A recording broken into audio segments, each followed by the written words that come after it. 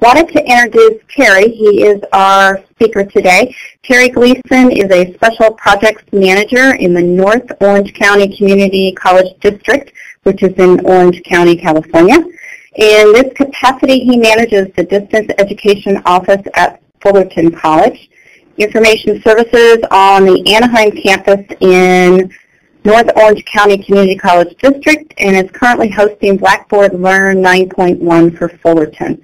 Terry Gleason is proud to be part of the California Education Technology Collaborative, which is CETC, and is involved in ongoing projects in audio, video streaming, instructional web creation, and Blackboard Learn 9.1 administration. So we are glad to have him here, and he's just generally a nice guy, and you're going to enjoy the next hour. All right, Terry. Thank you very much, Michelle. And thank you, everyone, for coming to my webinar. It looks like we have a wide range of skill levels in terms of who might be already developing for wireless access, whether it's for a phone or a tablet. So I'd like to start out with asking everyone a question. How many people are already publishing to phones or tablets? Can you use your green or mark and tell, just let's all share about how many people are already developing or publishing their content, their class content on their phone. So it looks like we got a couple people going in. Okay, so I wanted to start out with something a little bit simpler. I'm going to my first slide here. First of all, instructors may not realize that students are using their phones to review class material and prepare for tests. And with that in mind, students are busy. Students have lives outside of college. They may be looking at your test material while they're standing in line at the supermarket. They might be at the gym. And if you can provide access to them, even if they're not in the school mode, that is going to help them to stay up with material and do better in your class. So with that in mind, I kind of think in terms of publishing to phones, but that doesn't mean that an instructor is not going to go look at the material that they published on a tablet. So we're also going to be talking in terms of tablets. Instructors need a method where they are going to use existing class materials and publish those materials to phones or pads. Now, what's the significance of this? I was just in a meeting this morning about Blackboard, where we were discussing that Blackboard is able to detect the kind of device that a student or instructor, i.e. a user, is accessing with, and then would reformat the materials to fit on that device. But if you're an instructor like me, where you are publishing a public-facing website and you want your students to be able to use it on any kind of device, including BlackBerry, that's what I publish to, then you are going to have to take in some additional considerations. It's not just put it up there and then have the system figure it out. You're also going to have to contribute to that figuring it out part. New class materials, on the other hand, if you put them in Blackboard or if you create them for public-facing websites in Dreamweaver, then they can be created in such a way that they will be easy to see on a phone or a tablet. So we're going to be thinking in terms of legacy materials and also new class materials. Kind of an underlying theme that goes through this whole webinar is single column pages. Now, single column is not only simple, so in my way of thinking, that's good to keep it simple for students, because remember, your students may not be in the school mode. They may be in the I'm doing something else mode. And you want the material to be simple and easy to read so that they're getting that transfer while they're doing whatever they're doing. Hopefully, and this is the intention of my presentation, is to be able to show the students some materials on the phone, and then they can go back to their tablet or laptop, or maybe even a desktop if they're in the library at school, and look at the material using those systems and see the same material, and then remember that they've already seen it one time. If you're accessing with a phone right now, you can go to this link that I set up, and it's on twitter.com. So I have a Twitter feed, and the first top files, they were all submitted or tweeted on March 16th. Those files those tweets have links that you can use to look at the files that I'm talking about during my presentation. So right now, this bit.ly address is on file or tweet number 5 if you're going to my Twitter feed. Okay, what is this? Francine said there's a in the URL. Oh, a dot in the URL. Yes, that's right. There's a dot in the URL. That's right. And if you go to Twitter, you can see that as well. Oh, I see. I see. Great. So there was earlier there was a dot left out, so that's working. Okay. Everybody, if you have tweet or text, if you have more questions about that. Accessible static pages. Now, some people are going to look at this and they're going to say, wait a minute, static pages, what do you mean by putting up a static page today? But static pages is exactly what I mean, because I want that class content to load the student phones quickly and be simple and work on the greatest number of screens. So my first bullet here is create class content that renders to small screens and is easy to read. You'll see that you're going to create a page that goes to a phone. There's going to be too much on the page, and it's not going to be easy to read. If you're on an Android, or if you're on an iPhone where you can use either portrait or landscape, then you can turn your phone, or you can do a gesture to make the material smaller or larger, and your students are going to be able to use your content. If you're on a BlackBerry, then you're going to use your QWERTY keypad, and you have a couple of different ranges that you can change your materials to, but it's kind of in steps. It's not continuous. So as a result, you might want to think in terms of not putting too much material on every individual screen. A simple static page is black text on a white background. I'm thinking a little bit in terms of ADA compliance here. So maximum contrast. It's easy to see and read. So now in terms of using Dreamweaver, I also realize that we're in a situation with California community colleges. Everybody may not be up to Dreamweaver 5 or even better, Dreamweaver CS 5.5. Some people might be on CS 3, 4, or maybe you have 5 but not 5.5. I know on our campus there's instructors using Dreamweaver 8. So I wanted to put my presentation together so you could use any version of Dreamweaver. And if you've used Dreamweaver before, then you know that while it may not be recommended that you go back all the way back to Dreamweaver MX 2004, you can still use it if you're in a jam, if that happens to be on your laptop or on your desktop at home and that's the only thing you had to work with. You could still create pages that publish on student phones using any of the versions of Dreamweaver. So that's why I didn't put a Dreamweaver code after that third bullet there. Static pages that render to phones can also be used on pads. Now, part of that is that you can do gestures on your pads to change the way the page looks. But also, one of the things that I realized was if I put an HTML page out there, which is just headers and lists. So if you go to your Dreamweaver design view and you're going to be putting in an H tag and then an unordered list tag, if you just use headers and lists, then that page, the page you create, is going to render correctly on all your different devices.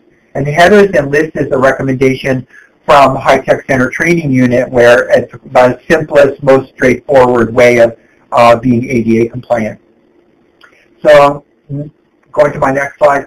You don't need complicated styles, and of course, right now we're talking about no styles at all. So, just putting an HTML page out there and just having it be black and white and get your point across is the first best way of getting information to the students that they can use on any one of their devices.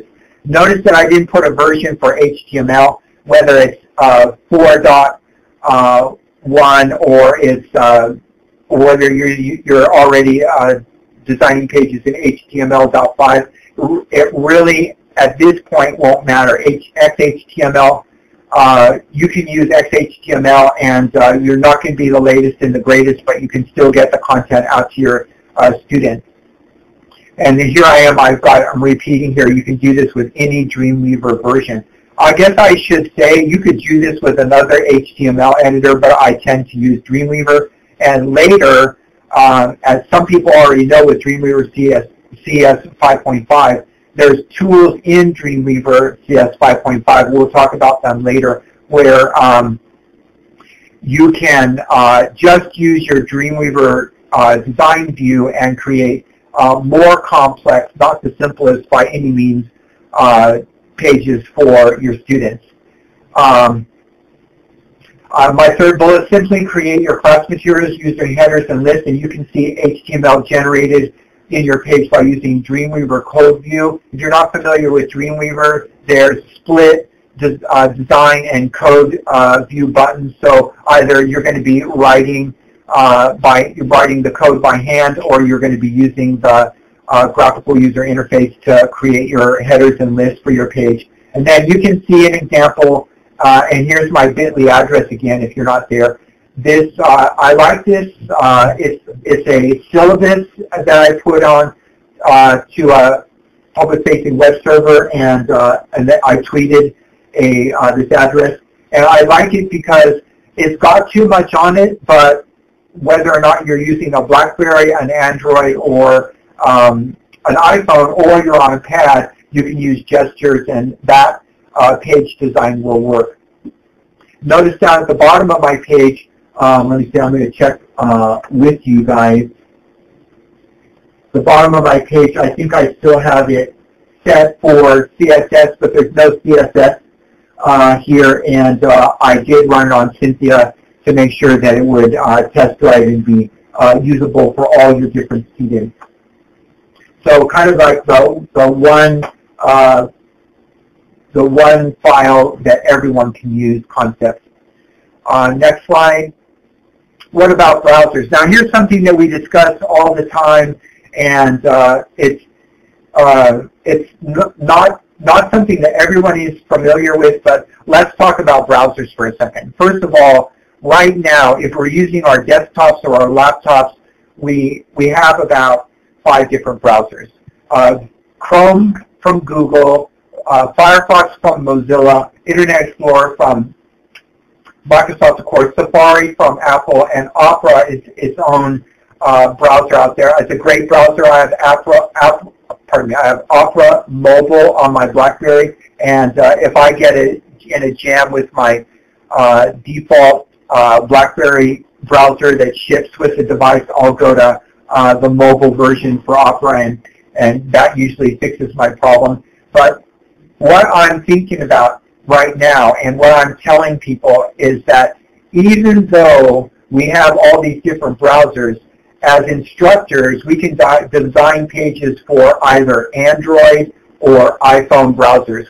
And I didn't put it in here, but those are WebKit browsers.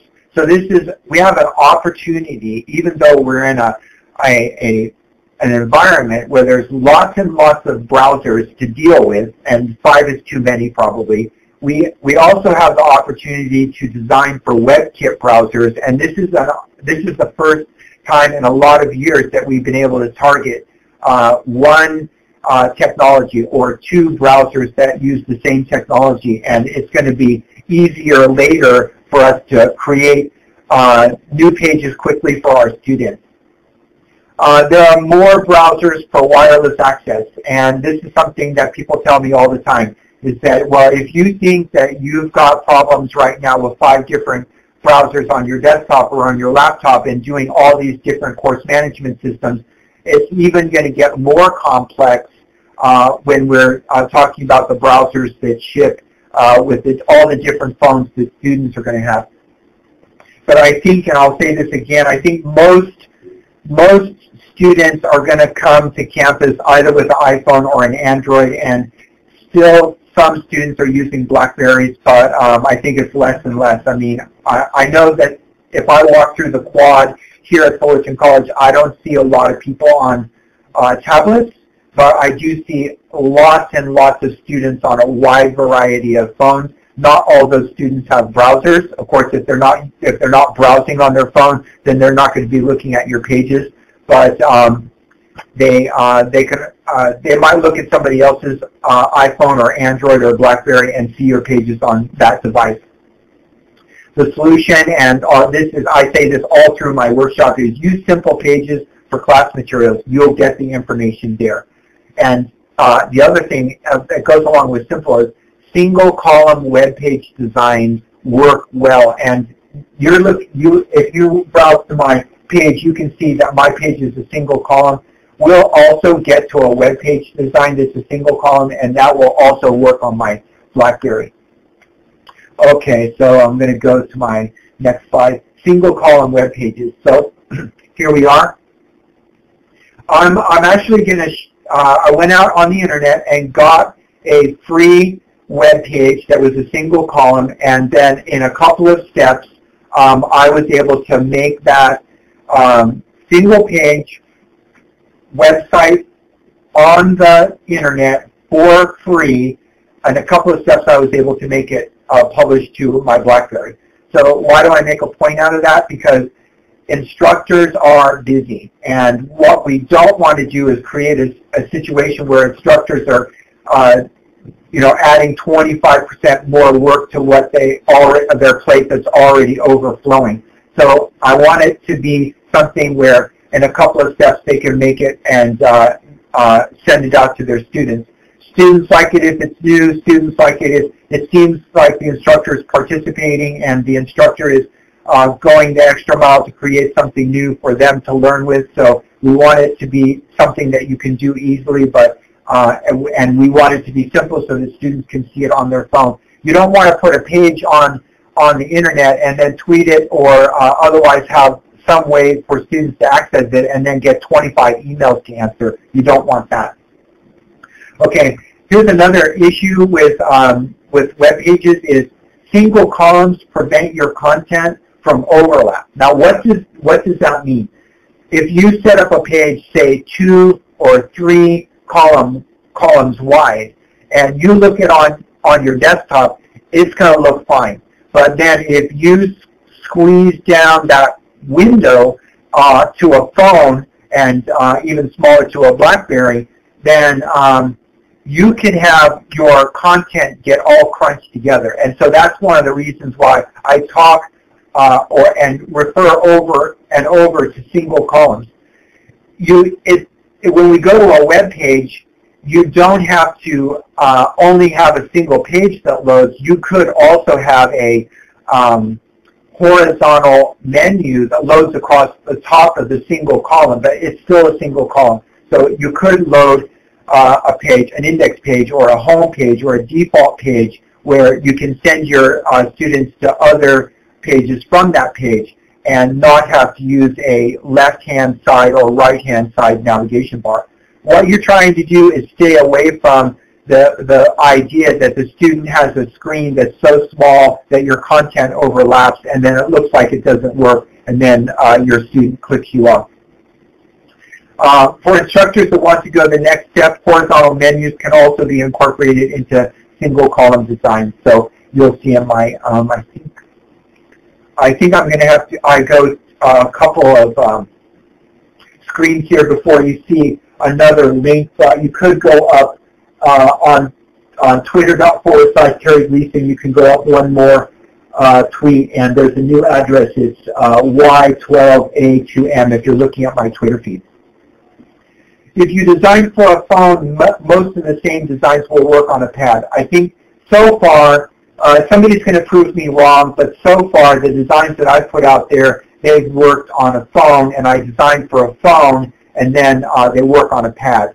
And it's going to start maybe not looking exactly right if you go all the way to a laptop. It'll look like it's from 20 years ago, but you start with your phone and then work up.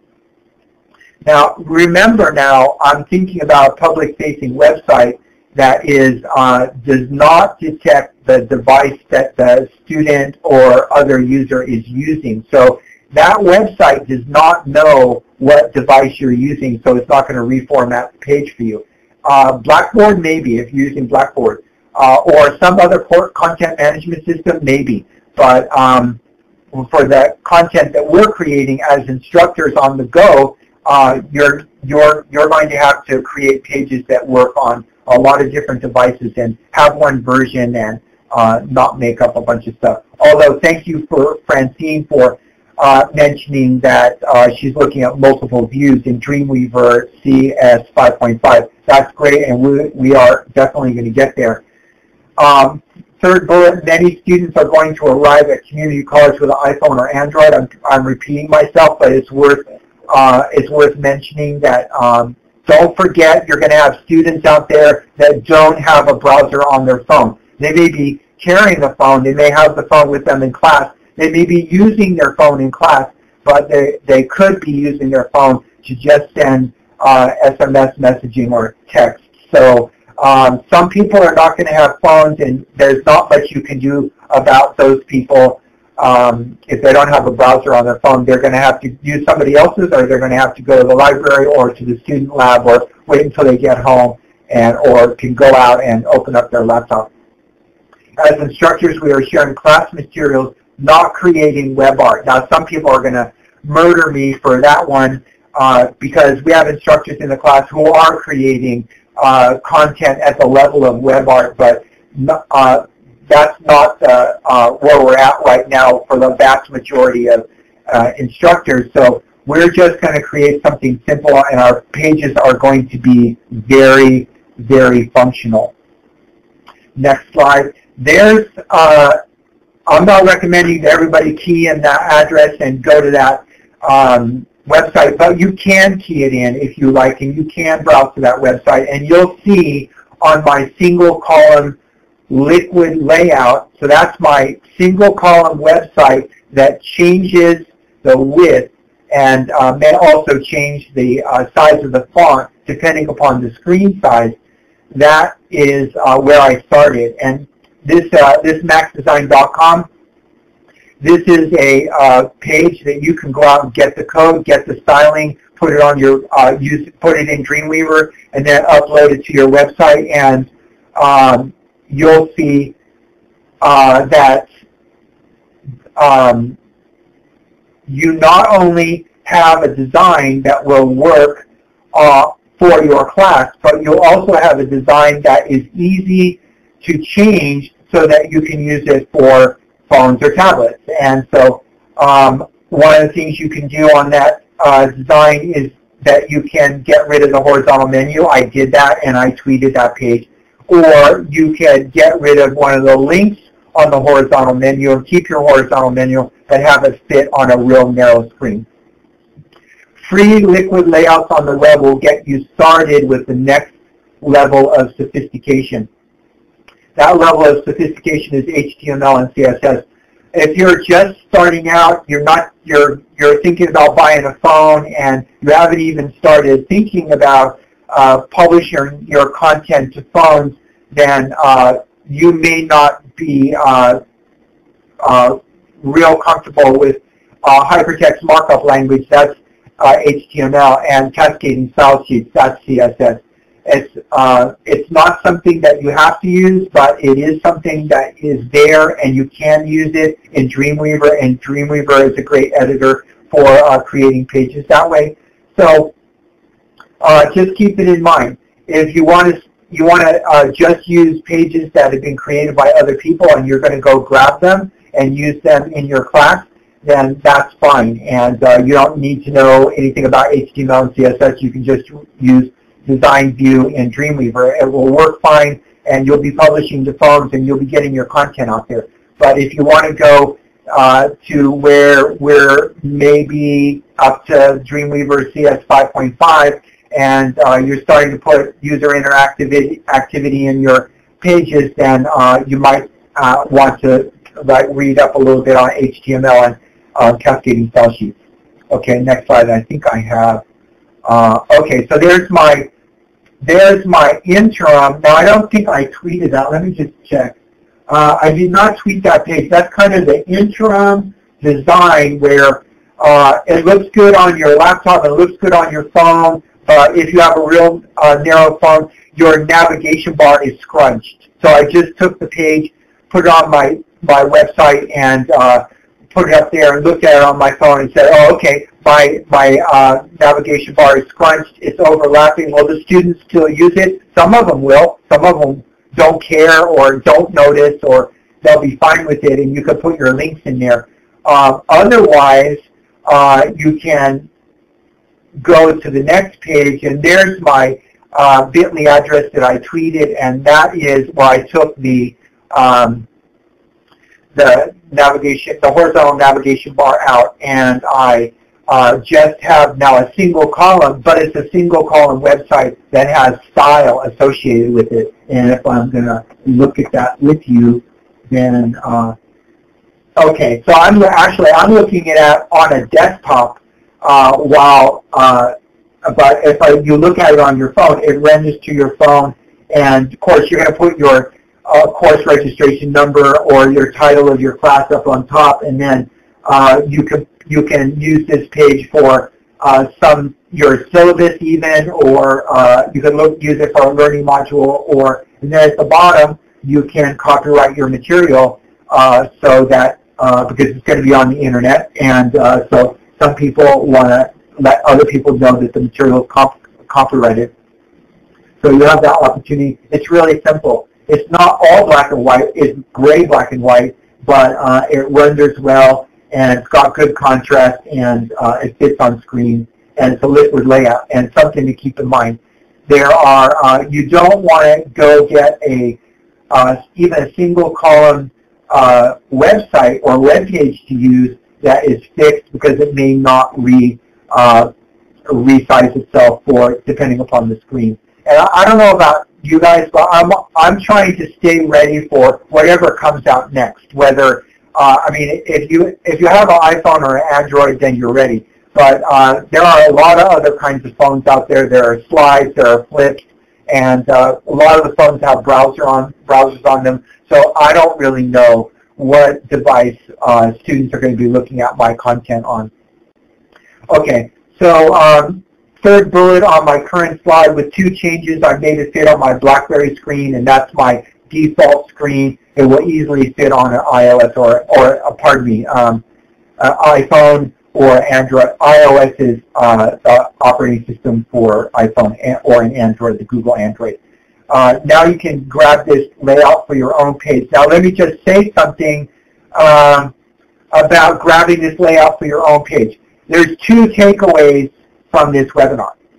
The first takeaway is I'm going back to my Twitter. The first takeaway is the 5 tweets down where that bit.ly address that is X5TKIH. That's the takeaway. You can open up that page, and in your browser you can go to view source and copy that source to the code view of your Dreamweaver, whatever Dreamweaver you're using, and then just click on design, and then you can see how the page looks. And then whether you want to be in design or you want to stay in code view, you can make changes to that page, upload it to your website, and use that page. So there's a starter page for you.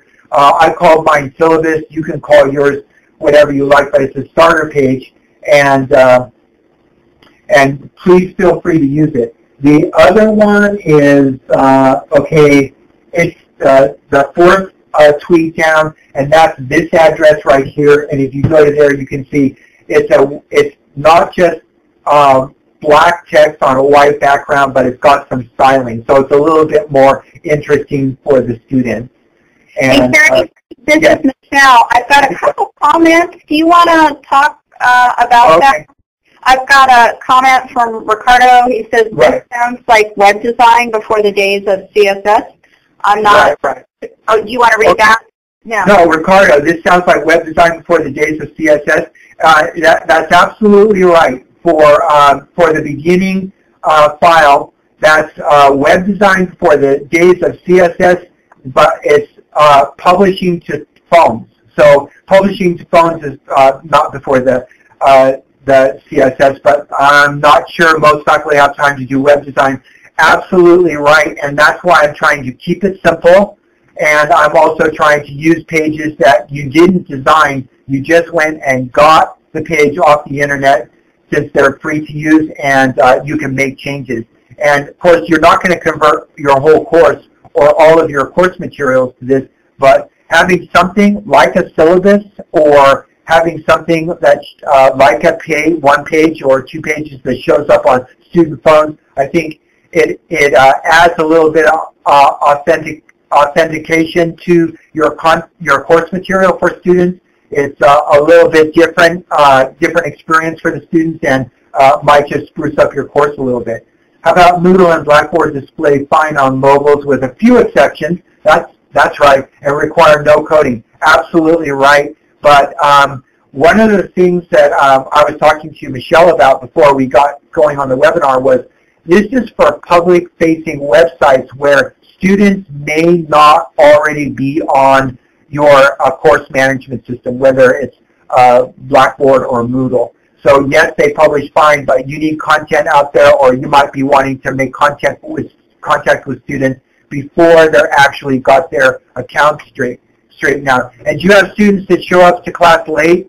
I know we do, and so they're late.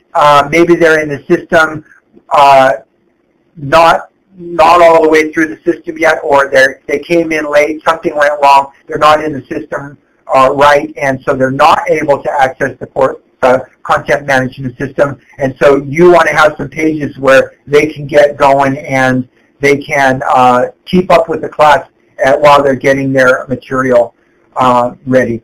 Okay, so yes, thank you for that. Do we have any more comments, Michelle? Well, it looks like CM said, I wonder if this would be advantageous for those that still create their own web pages. Yeah, right. So, okay.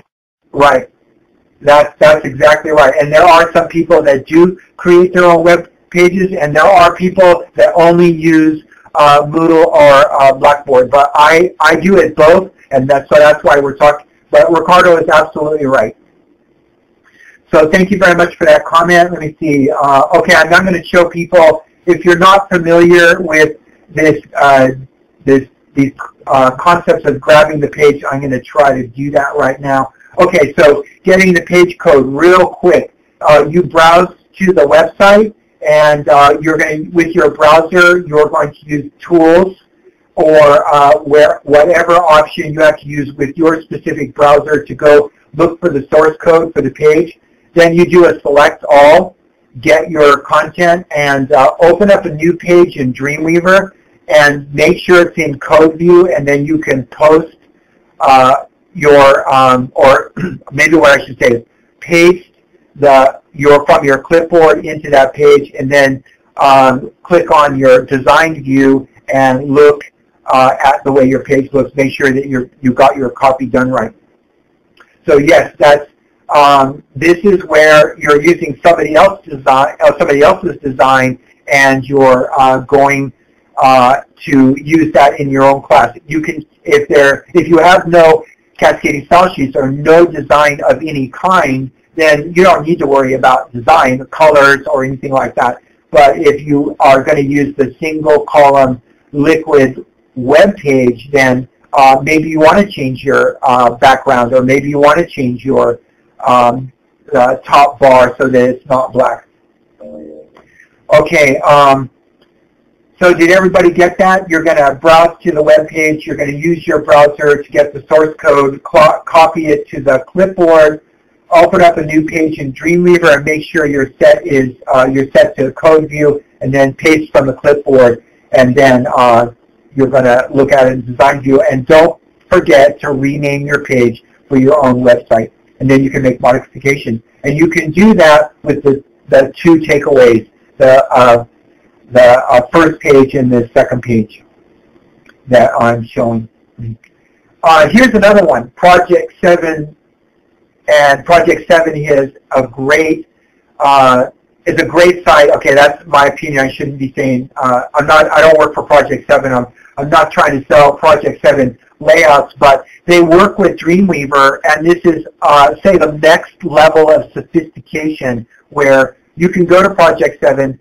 but no, you're going to have to purchase one of these layouts. So you go to Project 7 and you put this layout into Dreamweaver, and then you can create pages with it.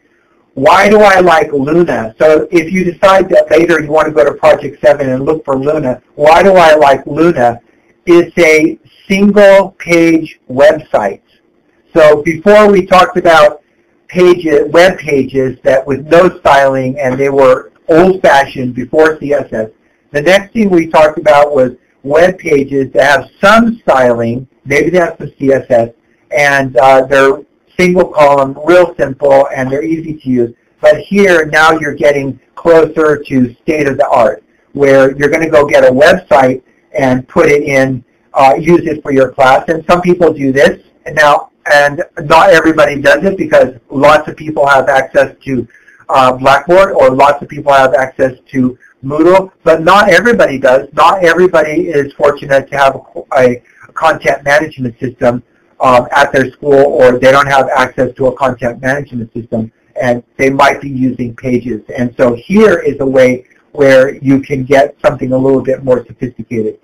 What about a single-page website? If you click on a link in a single-page website, it's like the old days, or even today, if you're using an Excel document and you have a link in an Excel document, it's an href, it's a link path that goes to a target somewhere else in the document. And so this is the kind of thing where you have to decide, do you really want to go this way? But if you do, and if you want to look at Luna, and there are other websites out there, Project 7 is it's interesting to go there and to look around and see what other people are doing, and a lot of their layouts work well for phones. They're not all phones, and so you're going to have some downside there. Not only are the layouts more expensive, but they're complex, and so if you have a student come in with a very simple phone, that student might have questions about how to use your content. I got to move ahead here because I'm falling behind. Shortening addresses, if you're not familiar with shortening addresses, so you can use, everybody in the session can go set up a Twitter account and tweet files to students.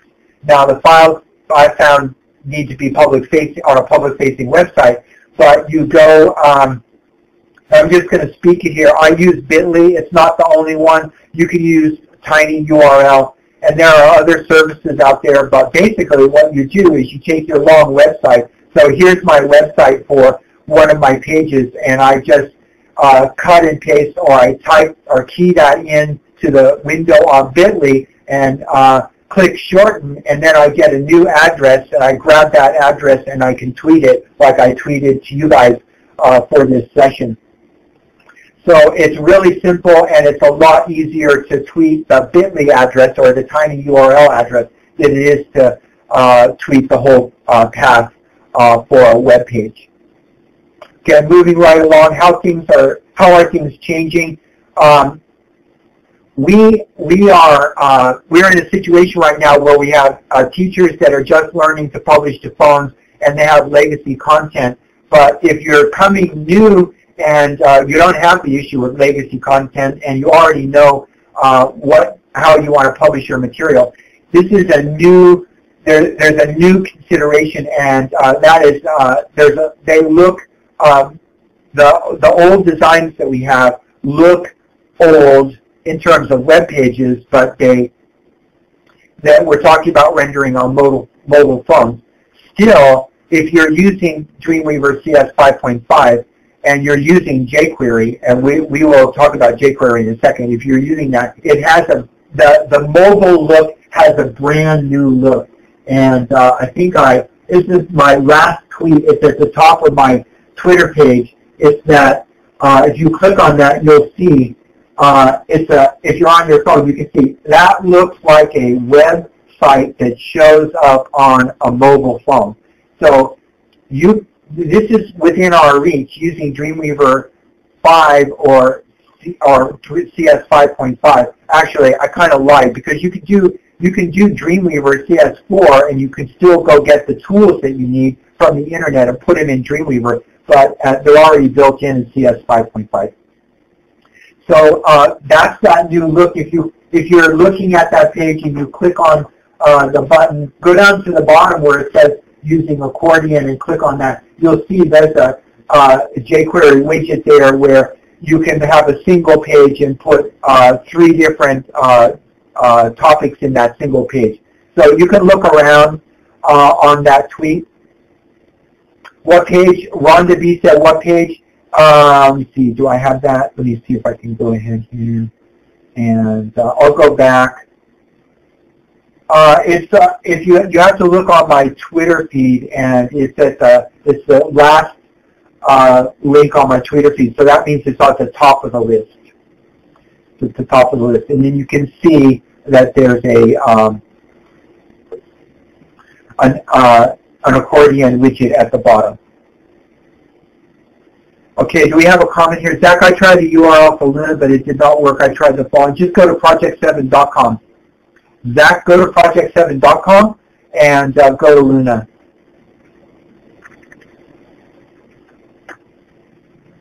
Michelle, do you see this comment? I can't go back to the whiteboard and correct the URL. Yeah. You know what? I'll just put it in the. Is she stuck? Or no. Oh, okay. All right, good. So I didn't get typed in right. We'll get it. Okay. They actually save your PowerPoint, so we'll get it. So I can't go back. That's part of the question. Okay. The layouts that we discussed so far rendered to multiple devices and published content from mobile devices.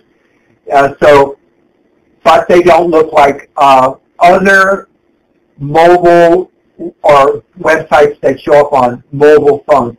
So is it that big of a deal?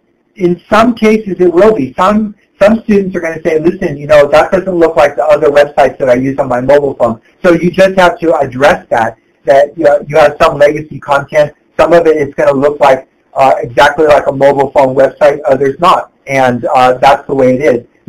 There's nothing wrong with having quality content in your class that you're going to use over and over, and students just need to get it either if they're not happy about looking at it on their phone, go get a tablet, go get a laptop, go to the library, use a desktop. And that's really the value in all of our materials here, is that you can use all these materials on the different access devices that you have. I'm trying to not run out of time here. So here's my HTML5 and CSS3 slide. Those are new standards. They're HTML5, again, is hypertext markup language if you're new to this, or cascading style sheets for CSS if you're new to this. 5 is the latest and the greatest, and 3 is the latest and the greatest. So much latest and the greatest that in the case of HTML5, it's still in development. It's not completed yet, and there's not necessarily uniform support for CSS3. So something to keep in mind if, like in the beginning there, we were talking about designing for WebKit browsers.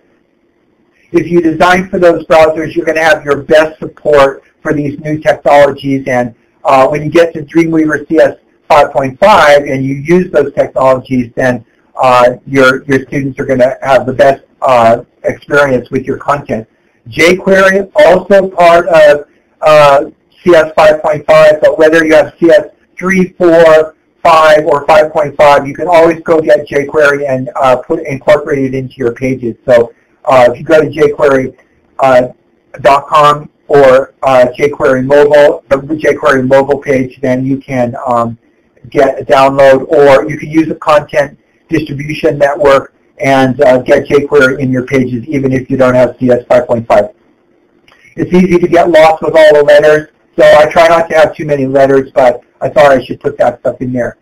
Media queries. What are your media queries? This is something that when you get to, you want to have your pages look like a page that belongs on a mobile phone, or you want to have your website look like a page that belongs on a mobile phone. Here's something that instructors can do. Media queries use style sheets, cascading style sheets, to target specific screen sizes and layouts. So we're not going to learn media queries here, but we're going to just hear about it. And you can query this, or you can search for this on your desktop. Search for media queries and get some training materials on it. But I did put an actual media query at the third bullet down here. You can see it looks like code because it is, but you can see that media queries target a screen, and by the way, it also is saying there should be a color screen. I know we don't normally think about this, but HTML and CSS are not only used for web browsers. There are other devices that they're used on. So here, whereas you probably have never seen a phone that's black and white, there are screens out there that are black and white. And so HTML5 or HTML and CSS both have to be able to render to those screens too. What does it really mean? Adding some simple materials to your class for students to access on phones and pads does not have to be rocket science. Now, some people are ready for rocket science, and some people want it to be rocket science, but not everybody has to have it be rocket science. So you have you have the low road that you can take, and you can still get some of your content out there. And I just have to go back to what Ricardo said. He was absolutely right. If you're using a content management system, then you can design pages in your content management system that will render on phones. But I do Dreamweaver training. I do Blackboard training, and I try to convince my instructors, instead of using the calendar in Blackboard, put dates in your announcements, because then it renders as a list. And so if you have the student that's accessing through a web browser to your Blackboard course and loads your announcements, they see a list and they see dates, and that means it's easier to use. But you're also going to have the students that don't need you to help them, just put it up there and they can go find it and use it. So everybody has a wide range of students. For web materials that are sent to students' phones that require private information, this is more like grades. Okay, so we're talking about grades, and a lot of people have native apps at their district or at their college right now that are showing student grade. That's really more the area of campus computing, where they're on the back end, they've got security, and they're making native apps. That's not so much, although there will be some instructors that are creating native apps for their classes. Most of us are going to be sticking with simple web apps, and it's going to work just fine. For instructors who are SMEs or subject matter experts in other areas, simple web apps are going to do the trick. Okay, I'm trying to get through this so I got, there's my mobile my mobile look link, and that's a bit.ly link, and still, but it's on Twitter also, so you can key it in, or you can go there, and it's got the mobile look for your browser view on whatever device you're using. Now, I've had people look at this page and go, oh, this isn't right because it doesn't have a behavior like a mobile phone, or it's using something that's legacy. And you're absolutely right. And I'm still thinking about instructors that are using legacy materials. But look at my bullet number 4. It's a start, right? And we all have to get started somewhere. In the very beginning, we said how many people are publishing the phones. Fewer people are publishing the phones than not. and you don't want this to be overwhelming. And we have to have some tools for using legacy content and then getting our stuff on the phones for students. My layout that is kind of a mix. It's a hybrid solution. I've got page visual. I've used other tools like for RSS feed in there, and I have a website that's a single column. It happens to be one of the pages that came from Project 7, and it doesn't fit perfectly, and it doesn't look like the mobile phone layout, but people can still use it, and people do. Why hybrid? I use this term since legacy content. Not all of the content has the mobile look, only the index page. That's why I'm calling it hybrid. And this approach allows instructors to adapt existing class materials to be used with a mobile site. Let me see what I've got going. Dreamweaver did not stop there, and I never really planned on covering PhoneGap, but PhoneGap is a tool that's in Dreamweaver CS5 right now, CS 5.5 right now, where an instructor could use this tool to create a native web app. So that's beyond our webinar, and most of us are not going to do that, but it's there if you want to go get on and use Dreamweaver CS 5.5. Dreamweaver is set up for instructors to publish to the Android operating system. Why do I say that? You can publish to iPhone using Dreamweaver CS 5.5, but it's a little bit more complex to get it set up. Android operating system is straightforward. It's already there. It's a done deal. So, you get Dreamweaver CS 5.5 and start using their tools, and you're going to be out there where you're going to be on the Android operating system, and you're going to be doing the most modern stuff that's being done.